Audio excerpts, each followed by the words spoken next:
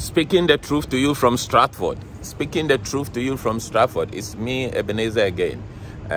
For the past 2 days, I've been looking at Christian relationships. Christian relationships. I'm not talking about male-female relationship. I'm talking about brotherly relationship. Brothers, sisters, friends. As Christians, the relationship we should have as Christians. And I talk about Helios and Syntyche, and then I talk about Paul, Saul, and Barnabas. The question is, why should people that God has called together to work in the vineyard of God have been given the Holy Spirit?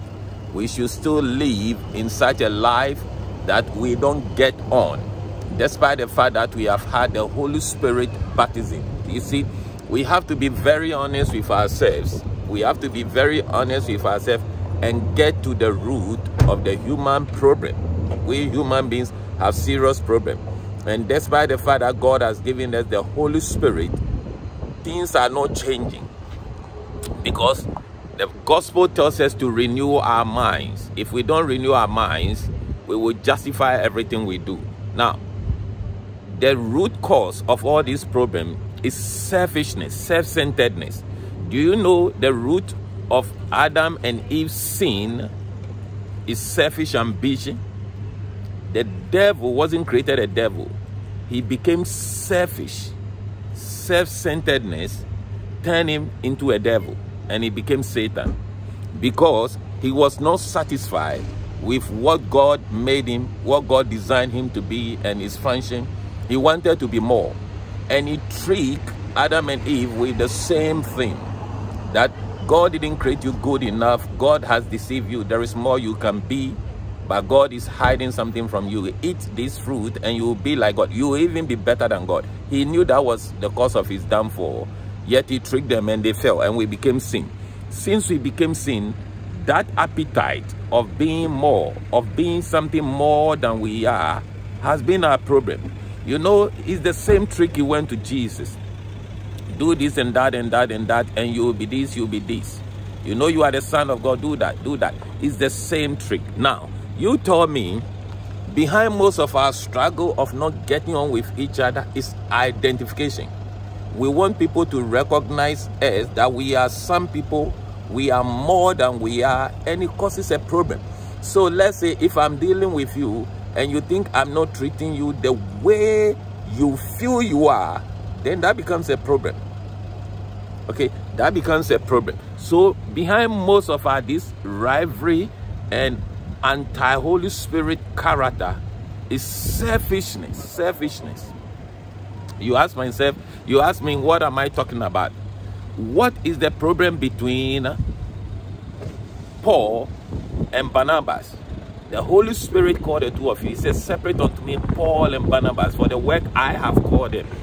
They couldn't put their differences aside. They were too big. This person said, I'm right, I'm right, I am right, I'm right, I'm right, go your way.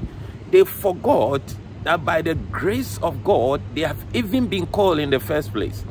They forgot that for the Holy Spirit, of all the people, the Holy Spirit literally picked the two of them, said, I have a work to do, and I need you people to do with it. Come and do with me. And then Barnabas want to introduce a third party, and it became a problem. Let that third party go and concentrate on the work. But because the third party will not be accepted, the third party, the Holy Spirit didn't call into that agreement. Because the third party will not be accepted by Paul, he said, no more relationship. Completely ignore the work of the Holy Spirit. You see why Jesus said, you don't know the spirit you are of. When we read about Jesus, look at how he humbled himself. The Bible said, even though he was in the image of God, he did not count it as robbery. He was able to become human, humble himself, and was used by the Holy Spirit. He didn't give the Holy Spirit problem. He didn't give the Father problem. He worked with the Holy Spirit perfectly. Wherever the Holy Spirit said he should go, he went. Why are we not learning from the Master? Why are we not? Listen, I don't know. If you have been to my country, I came from Ghana not far ago. I was shocked. The pride of preachers in Ghana. Go and see. Everybody wants to be somebody special. So there are more billboards, advertising boards of preachers more than even anything in Ghana. It started from some 1 or 2 people, then everybody is copying. So you go to the country, I don't know. There are only few men of God in Ghana that faces are not on big box. And my father is one of them. I'm so proud of him. He won't go that way. But there are some people, they said, we are the big shots in Ghana. You are the big shots in Ghana, and your statue is standing. What's the difference between the statue of the Liberty statue in America and that of yours standing on every roadside in Ghana? You know the road cause of that? Pride and arrogance. It's hard to say. Speaking the truth to you from Ghana. We, the generation coming, the young generation coming, young, old, I don't know which is we. But we, the generation coming, please, we should learn from this and refute this kind of thing. It's not about us. It's not about you. It's about the Lord. Don't go and paste a whole picture of you like a statue, like Nebuchadnezzar's statue over there in your country. What would you gain from that? Putting that big billboard over there with your picture, what would you gain from that? What does that speak of you? I thank God there is no picture for Jesus. People even try to draw him. People try to make a picture of him, which is not him.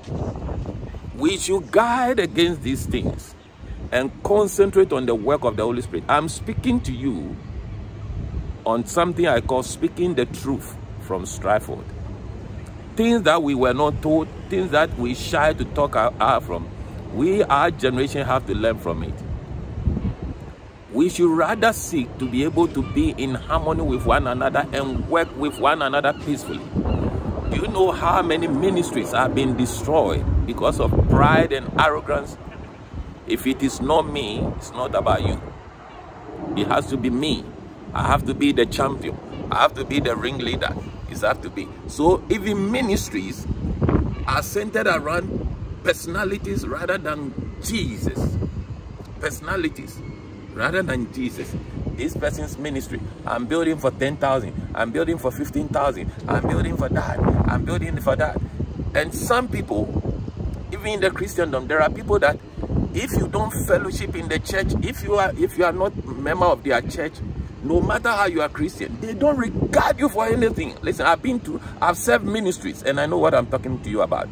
They will never, if you stop fellowshipping with them, if you stop the fact that you used to when you were fellowshipping with them and God is using you over the years, you are their brilliant brother. But once you left there and you went somewhere else, even though you are in the body of Christ, they don't do a thing with you. You become their enemy. That's sad. That's ignorance. Forget about those people. They don't know what they are doing. That's blatant hypocrisy. Hypocrites. And hypocrites will not enter into the kingdom of God. You know, Jesus told the religious leader read how many times he said, you hypocrites, you hypocrites, you hypocrite. Heaven hates hypocrites. And don't be one. The fact that the person fellowships in another ministry and not your ministry doesn't mean they should become your enemy. Doesn't mean you should look down upon them. Doesn't mean they are not children of God like you. It's a shame. I'm speaking the truth to you from Stratford.